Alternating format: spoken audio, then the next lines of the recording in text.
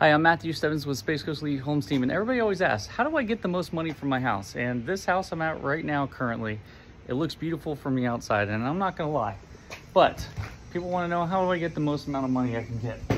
Then you come into the house and you're like, oh wow, beautiful floors, that's amazing. But then you look at all the other dated things in the house that really reduce your ability to make a good amount of money. And you put the money into the floors, you paint new walls, but then you have old kitchen and countertops. That is one way to really not get anything back from all your money that you have put into the house. Let me know if I can give you more tips.